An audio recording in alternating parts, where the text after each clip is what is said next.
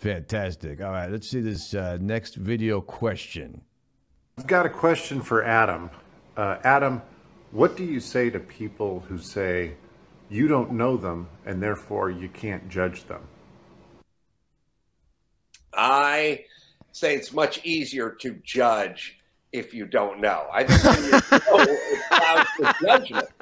Yes. The best way to judge someone, the best way to judge someone is not to know them. It's not to see them. It's not even to hear them. The best way you could judge someone is just reading what they said. Because if you hear them or you see them, you'll start making other judgments. So, yeah. Oh, you think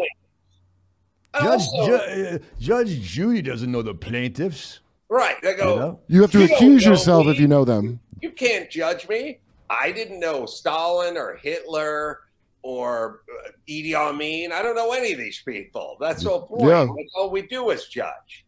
It's easier to judge. When you're attracted to somebody or you like somebody or you live with somebody, it makes it harder to judge. So it's easier to judge people you don't know. That's what I do with entire cultures.